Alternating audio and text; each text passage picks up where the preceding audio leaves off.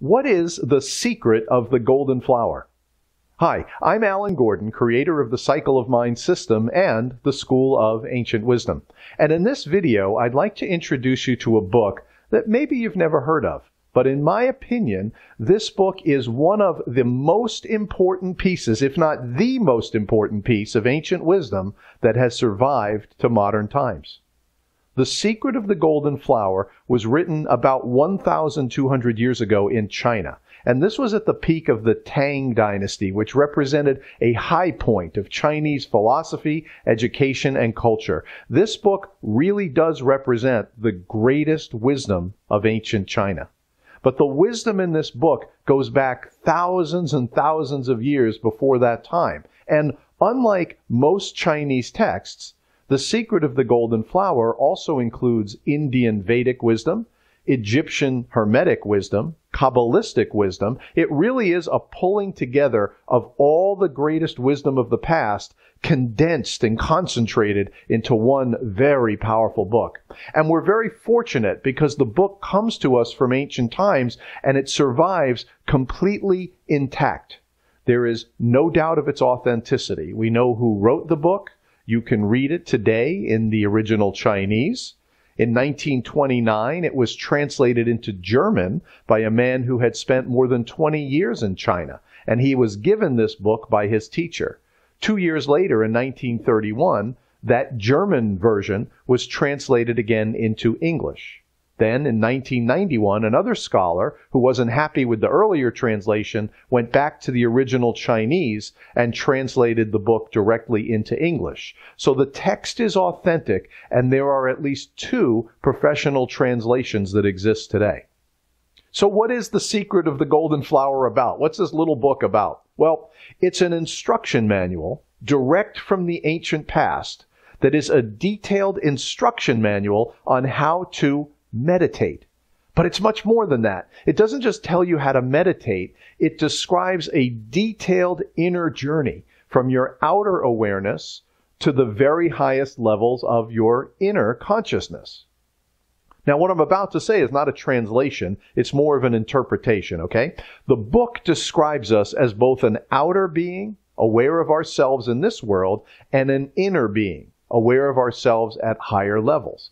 The Secret of the Golden Flower, which is, as I said, the culmination of Chinese wisdom, Indian Vedic wisdom, Egyptian Hermetic wisdom, Kabbalistic wisdom, it describes us as celestial beings of light. And it explains through a series of meditative exercises how you can transfer your awareness from your outer self to your inner self, how to become aware of the light within you through a series of exercises. And once you become aware of the light inside you, it gives you specific instructions on how to move the light around and then how to rise your consciousness from your lower self to your higher self. The only way to explain this is if you understand how a prism works, right? When light travels through space, it travels at a certain speed. But when it reaches the prism, which is nothing more than a piece of glass on an angle, right? The light divides itself into the 7 colors of the rainbow. In other words, the white light really contains 7 different wavelengths within it. And when it hits the glass at just the right angle, it separates into the 7 colors that we learned about in school. Roy G. Biv, right? Red, orange, yellow, green, blue, indigo, and violet. I hope they still teach this in school. I'm actually very concerned about what we're teaching our children, but that really is an entirely different topic. Now, in the same way that light refracts through a prism and divides itself, when the light of your being hits our reality, it divides itself into 7 components. And this is your spinal chakra system. So from Indian Vedic tradition, your root chakra is red. Your sacral chakra is orange, solar plexus chakra is yellow, your heart chakra is green, your throat chakra is blue, your third eye chakra is indigo, and your crown chakra is violet. You are a projection of light, and the Secret of the Golden Flower teaches you through a series of meditation exercises how to find the light within you, learn how to move it around and play with it, and then move your awareness upward towards your origin as a celestial being of light. Now, maybe you already knew that you're a celestial being of light, but maybe you've never heard of the secret of the golden flower, in which case you will be even more interested in this book, because it describes a series of meditative exercises that will literally raise your consciousness to a higher level, a consciousness of light. And you'll be able to see yourself, almost like you're looking down on yourself, so to speak, as a projection of light that you really are. Now, the book is no more than 50 pages, and it takes less than an hour to read through.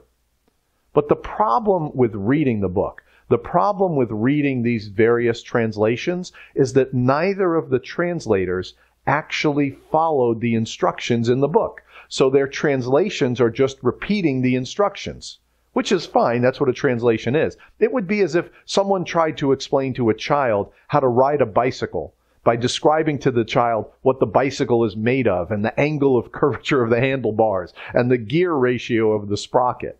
See, all of these facts about the bicycle are true, and the child may become an expert in bicycles, but he still doesn't know how to ride the bicycle. Or more importantly, the child still doesn't know the feeling of freedom that comes from riding the bicycle. See, the book itself is just an instruction manual. You need to bring it to life. You can't experience the raising of your consciousness by reading a book, even not this book, which is, I think, just such an important book.